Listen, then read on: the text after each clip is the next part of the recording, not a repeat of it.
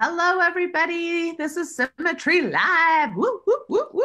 I feel like it's January and it's kind of drab outside, so I have to do something exciting. And for two of us, this is called Providers in Pajamas. So glad to be with you. I'm very supportive of providers in pajamas, but hello, everybody.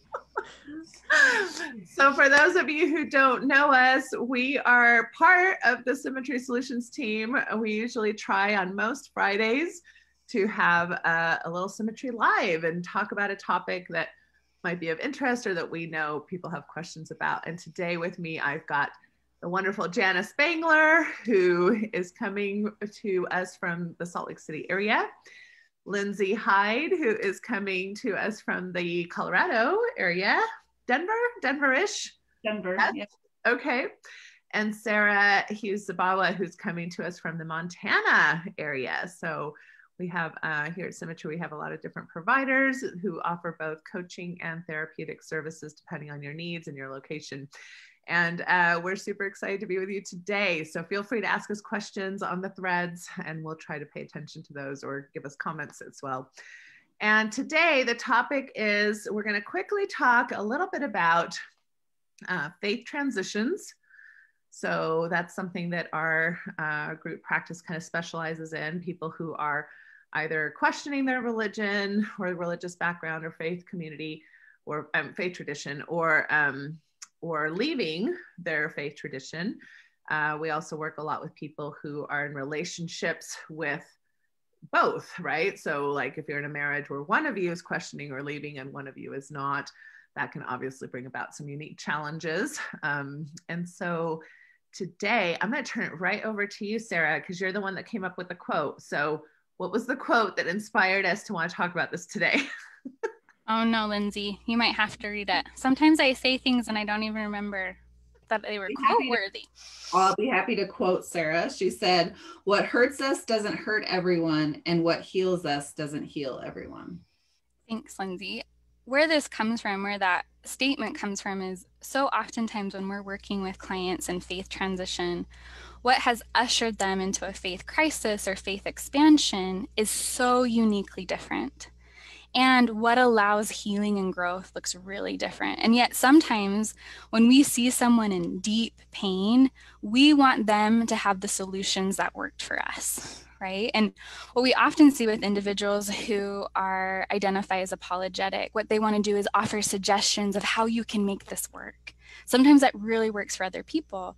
Sometimes deconstruction, breaking it all down from a historical perspective, creates an amazing amount of clarity, peace. But the reality is what works for us might not work for someone else. And that needs to be honored, right? And so there needs to be permission in those who are having a faith expansion, one, to have those around them be humble, soft, and really just what do you need to be well? But also the permission that our journeys are so uniquely different. And sometimes there's a lot of growth in witnessing someone else's relief or how they've reconciled, their spiritual journey. And yet at the same time, we have to have radical permission that we get to choose what our healing looks like. We get to choose what allows us to be well. And it can look very different or very similar to those who've gone before us. I think this is just so important because I think it's just a pretty normal human occurrence that, if I'm a human and you're a human, well, you must be having the same experience I'm having, right? You must think about this like I do. And especially I think when it comes to religious themes, it can be very difficult to make space for somebody else's perspective, right? Especially when it's kind of like the religious perspective. And so I think, for example, when I work with a lot of people, I hear sometimes, well, I grew up in the church, or I grew up, believing these things, and it was really helpful to me. So I don't really get why you're saying that you were damaged or hurt by it, right? And so again, that's kind of an example of, well, if it was good for me, then I can't really believe you that it was not good for you. Does that resonate? I think Jana, that, yeah, Lindsay. oh, I was just going to say, I think one of the main keys is just the art of active listening, and to really be willing to be open enough to hear that someone else's experience might actually be different than yours. And just like you were saying, although some people have a really wonderful experience with one aspect of their life, be it religion or whatever, that really does not mean that everyone else has that same experience. But it takes a lot of, I don't know, I guess, belief in yourself to be willing to be open to listen to the fact that someone else's experience is so different. So having the confidence in yourself that it's not going to affect your own beliefs, but also having the space for someone else, because you're never going to be able to help someone if you're imposing your solution on them, which is a solution to your problem, not to their problem. Mike Fuller is listening in, and he says, I told a well-intended friend that their testimony was the last thing I needed to hear at the time. So that's an example of a boundary.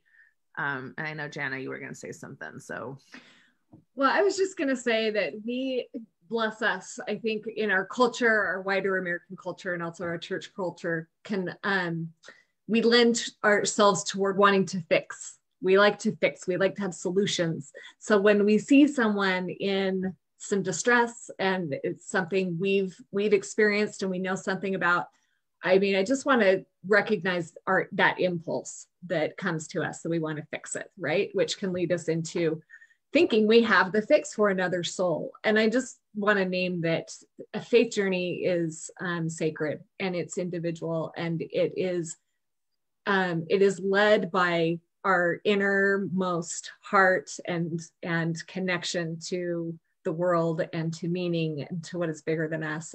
And so we can never fully know how another soul moves in that. And so this need for listening, empathy, and I'm going to paraphrase a Brené quote about empathy, where it's what we've been speaking to, is that empathy is getting in a place where you believe another person's experience, not what you imagine their experience to be. And so that's the kind of stance that this takes. And so sometimes we have to just notice that impulse in us to fix. And I know for me, I have to sit and fight that, thinking that I know I have the solution for other people, and just make space for them to explore themselves and just to hear and listen to their experience. I love that, Janet. I think when we are soft enough, we recognize in our own suffering, I don't need someone to fix it. I just need someone to witness it. And so if this is something you'd like to explore or learn more about, a dear client recommended a new book that came out last year. It's called The Art of Holding Space, A Practice of Love, Liberation, and Leadership by Heather Platt. And I've loved kind of the permission giving it has of our love is in the witnessing and in this response to our witnessing. It is not in the fixing. And Jana, what you said, like, no one needs to fix someone else's soul. That is not either in their wheelhouse or their responsibility. It is in the partnering that healing happens. I have an amazing quote I just pulled up. This is from Parker Palmer. It says, the human soul doesn't want to be advised or fixed or saved. It simply wants to be witnessed, to be seen, heard, and companioned exactly as it is. When we make that kind of deep bow to the soul of a suffering person, our respect reinforces the soul's healing resources, the only resources that can help the sufferer make it through. Oh, Jana, we need to post that. Yeah, it's a great quote, right? Mm-hmm. Yeah, let's get that on our website. Okay. But I think too, like all that you're saying, I think we would just like to add our witness, right? Both from, I think, our own personal experiences and having worked with like hundreds, if not thousands of people now that go through this, is that we can legitimately say as mental health and wellness professionals that there are people who are harmed and even abused by religious systems and religious communities. And there are people who are incredibly edified and find structure and community and the support that they need in their belief systems and religious communities. Those two things are happening, I believe, in almost any religious community out there. And if we can't hold space for that, and I think the reason why it's harder to hold space for that, you know, maybe we can hold space for that in other arenas, but why it's hard to hold space for that in a religious arena is because it's difficult for most people to envision anything that has to do like with God or universality or things of that to not be the truth, right? The truth. And so if my truth is corroborated by the truth, then it's difficult to make space, right, for somebody else's truth or experience. And I think that goes both ways, whether it's the religious person saying, well, but how could anything to do with the gospel or with God or with the church be harmful? That does not compute, because all those things are supposed to be healing. That's a way that you can get kind of stuck. Or if you're the believer, it's like, well, you know, it's all false, it's made up, it's not true. So how could anything that's a lie or a con or anything be helpful? You know, so we get in these very binary kind of polarized ways of dealing with these things, which then, of course, in the end of the day, what the human experience cares about more, it's not so much about whether it's true or not, it's whether or not I feel understood, seen, respected, honored, right? I love that you mentioned that, Jen. I mean, Natasha, because so often what we see in mixed faith relationships or mixed faith families is each person wants to be seen, heard, and respected, and yet it takes humility on both sides. So for an active believer to sit humbly and to sit openly to a witnessing a loved one's faith transition, doubts, questions, heartache, trauma, that's a huge ask. And asking someone who is experiencing a huge and painful, potentially painful faith shift to also support their believing loved one, right? There's this moment where we need to surrender and ask the question, what allows you to be spiritually well? How do I support you in your spiritual wellness? And if we're going to honor that our individual journey is valid and we find meaning outside an institution, you better believe we better show up and support someone else to our capacity. I mean, safety and discomfort are very different things. We talked about that today in our supervision. But if your partner finds health, wellness, stability in their spiritual practice, are you showing up with the same level of love and support that you're expecting in your own faith transition? And that is a life process, that is a humbling process, and it's about also surrendering the ego, that it is not about what I want for you. It is how do I trust you that you know what you need? I love that. So really quick, because I know most of us have to get going, what are some when the rubber hits the road type of ideas, right? So I think intellectually most of us could be like, yeah, maybe if something is helpful to me, that doesn't mean it's helpful to everybody. Well, that kind of makes intellectual sense. Mm-hmm. Or if something's helpful to me, maybe it's not helpful to everybody. What suggestions would you have to actually catch ourselves, or to be more self-aware, or to practice, you know, things that we can say, scripts that we can have kind of in our pocket to help us when these moments come up? I think a good like mantra to go into conversations with people is managing the fixer. I'm not the fixer. Like, just keep reminding yourself over and over, you're listening. You're not here to fix. You can't fix them. You cannot fix it. You know, telling myself over and over, manage the fixer. You know, sometimes I need to tell myself over and over things, but to me, that's really helpful. Just remembering that that's not what I'm there for. I'm there to listen and hold space, not to fix. Yeah, I would say be aware of your own discomfort. It's hard to sit with other people who are in pain. I mean, sitting in empathy with someone is a very vulnerable move. And so just be conscious of the discomfort that you're in, and you don't have to fix that either. You know, you just take some deep breaths and recognize it and breathe through it and just be there with the other person, because it's this kind of work isn't comfortable for anybody, but that's okay. There's healing and growth that comes from the discomfort you're in. Another tactical, concrete approach is getting curious. And so I'll try to figure out, Natasha, how to link. I created a values exercise for families and couples. And one of the ways is to get curious about what values are we living into right now. Our values can shift and change. And sometimes when we look at our loved ones in a perspective of like, oh, this allows you to be spiritually well because it's aligned with your values. There's more buy-in, there's more compassion. And then when we think about and get really clear about our top 3 values that we're living into right now, how do we show up with compassion in discomfort? How do we show up with, kindness in difference, right? So if we get really clear as couples and families and individuals about our values and get curious about how does going to church serve you? And have the humility to understand what benefits and health that person receives from attendance, there's a softening, because no longer is it I'm right and you're wrong. It's like, oh, this is a part of your wellness.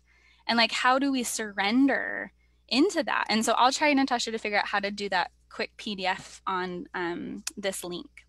That sounds great. Yeah. And if you need help with that, I can help you probably. So, and Mike, we appreciate you hanging out with us for lunch. He continues to make comments. So he talks about, develop self-compassion. That's really important. I agree. Having grace for ourselves is really important.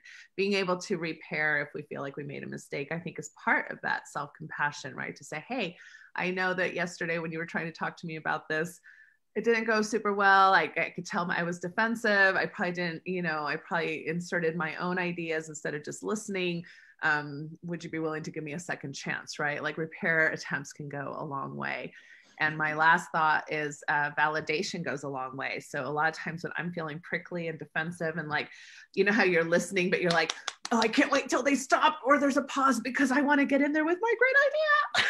So it's like when I have that feeling, I am practicing all the time in my life. Like, can I just be quiet? Do I need to interrupt? Oh, that's such, that's just feedback I've gotten from people in my life that, are letting me know that that's something I need to work on. And so a lot of times, instead of going right in with my best idea, could I instead offer a validation statement first? Like, so if I'm hearing you right, this is what you're saying. Am I hearing you right? It sounds to me like this is why this is important to you. Let me make sure I've made space for what you're trying to communicate to me before I just jump right into my brilliant ideas, which of course are so much better than yours, right? So I think that can be really helpful. Well, I hope that this has been, a little glimpse of some thoughts about an idea that might be helpful if you or others that you love are in a different space religiously, especially if that's a new space. It's one thing to kind of go through life kind of with your people in a certain space, but then to have somebody shift, that can be really painful and hard. And we don't know how to always address that. So any final thoughts from anybody before we go? Okay, this has been Symmetry Live. If you want to know more about us or how we can help you, go to symmetrysouls.com. We'll make sure and put that in the thread. Also, if you have any ideas or thoughts that have been helpful to you, please share those with us. If you have a question that you want us to address on Fridays, please let us know either through a private message or right here again on the comments.